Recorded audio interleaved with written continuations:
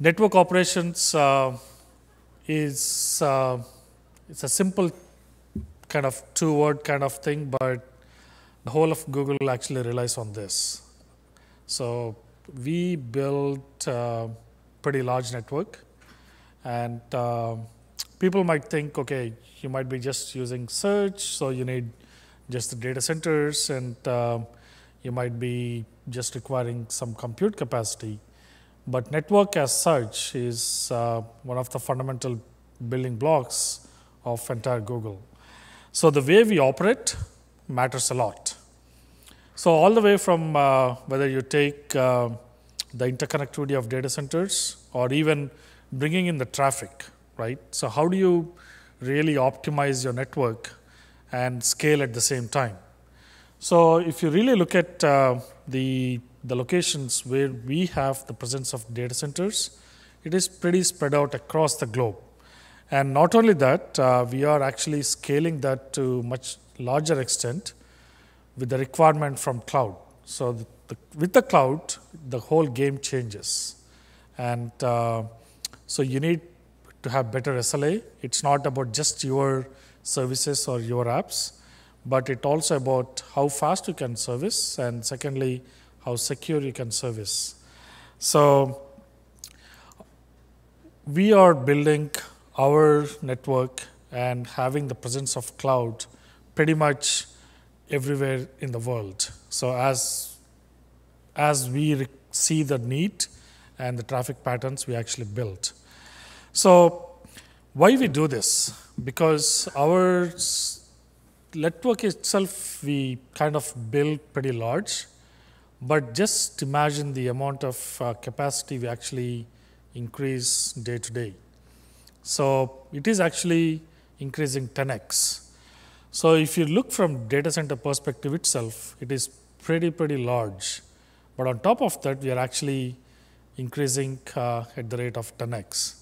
And the campus where you have multiple fabrics within a campus, so they're all interconnected. So the capacity between that campus network also actually is increasing every day.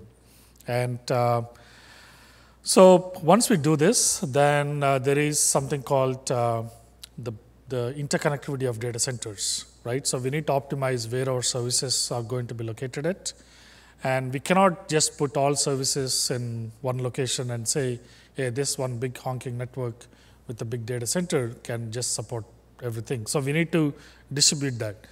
So the complexity here is that we cannot just bring down certain network just to expand our network. So that means we need to scale while it is functioning and while it is servicing.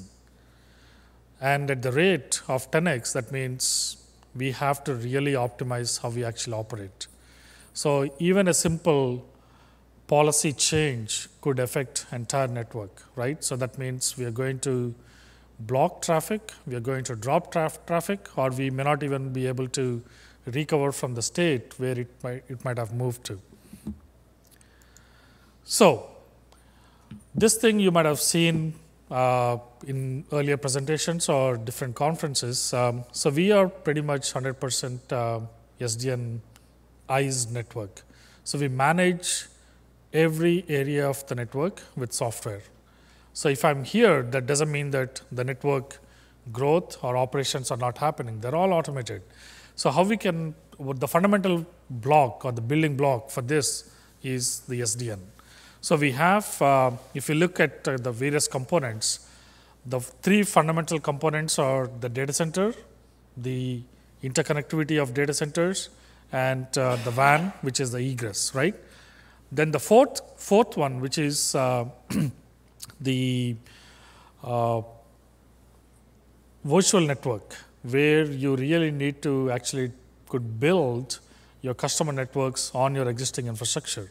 So all four are actually SDNized. So we have different controller domains, and we have different controllers managing each of that.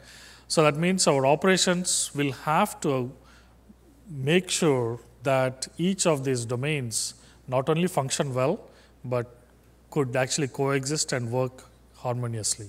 So these are the fundamental four blocks which actually helps us in our network. So now, if you really look at a lot of things, right? So all the way from scalability, because we can always think that scale is fundamental thing. And as a customer, you will see, I need very good performance. So we can say that performance has to be at the highest whatever requirement we have to provide or to service the customers, right? So that means we can always put those at the topmost and say that let's work towards that. But really looking at the network, that may not be possible, because if we just target just the performance and the scale, we will miss out on how to actually manage the network, how to operate the network. So if you really look at it, the pyramid is actually the base where we have is the availability. So availability is the fundamental thing we actually enforce in every aspect of our network operations. So then we actually go up the ladder, whether it is manageability or velocity or scale or performance. So you might think that, okay, if you put availability as the fundamental thing, how do you really scale it at a larger capacity or multiple times of your existing capacity? So that is where the engineering part comes. How do you really manage and operate? How do you define your operations? And how do you really scale your operations?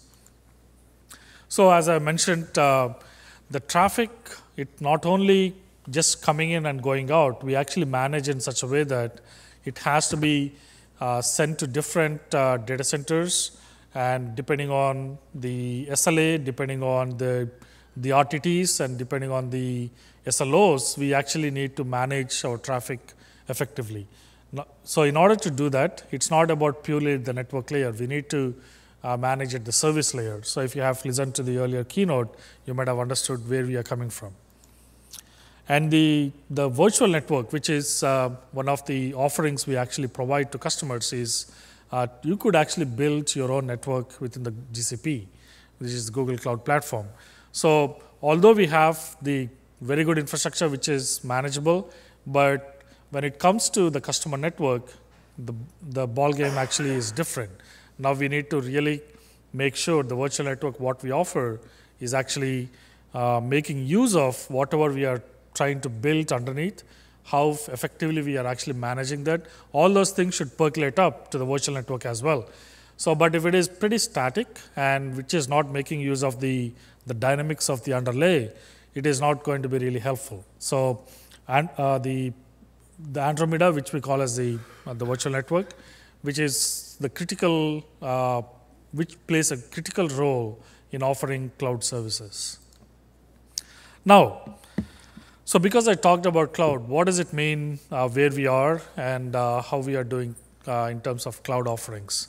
So if you really look at the cloud, or if you've gone to a lot of cloud conferences, you might be hearing a lot about how we can save on the CapEx, how to virtualize, okay, NFV is your answer, and how we could do that. So if you put all those things, that is the migration towards cloud. We could term it as Cloud 1.0, right? So what is Cloud 2.0? So Cloud 2.0 is now most of the cloud service providers are actually moving towards. So is that how do I optimize my network? How do I load balance my compute? How do I load balance my network? And how do I actually provide better services, whether it is database or whether it is query tools, all sorts of things. So that is happening now. But if you just stop at now, we may not be able to really innovate towards the future. So Cloud 3.0 is something which we are targeting and we are actually trying to emphasize on.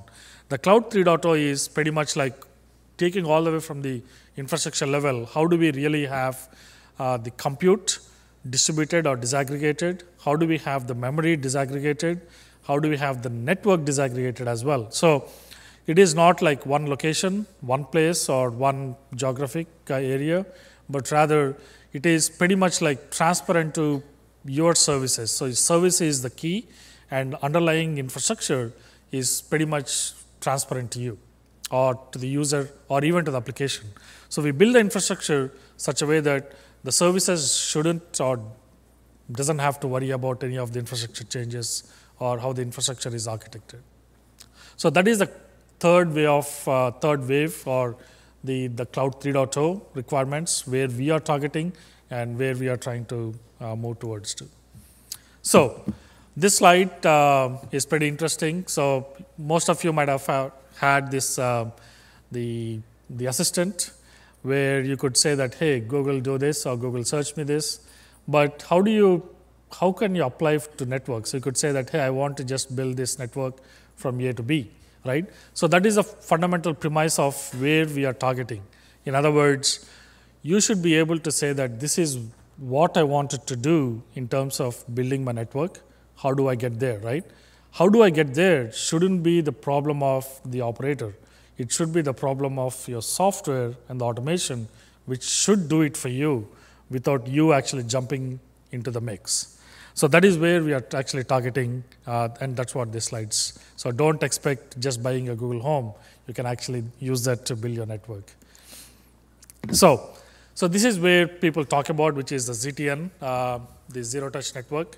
So this is one of the key aspects to network operations. And if you have listened to one of my colleagues' talk yesterday, we are pretty much doing this as the foundation for any of our automation or any of our operations. So what does it mean? So first, you need to have an intent, right? So if you don't have an intent, then first we need to fix that. But you need to have the intent. How do you get to move to a state from state A to state B, or from capacity to capacity A to capacity B? How do you do that?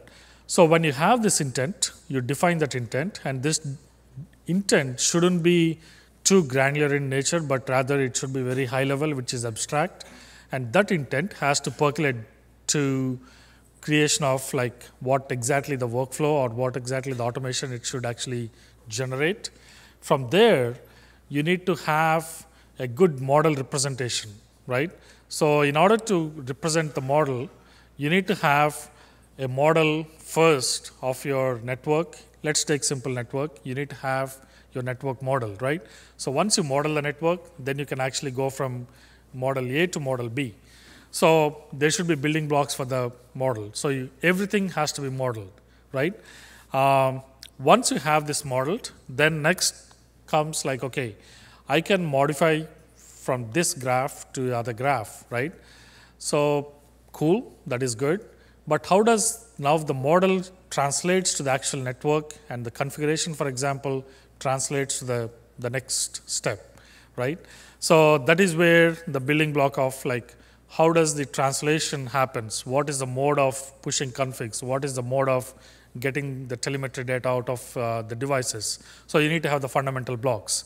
So in order to do that, so you need to come up with good set of tools or good set of infrastructures. So all the way from transport or representation or moving data from A to B or from NMS to the device.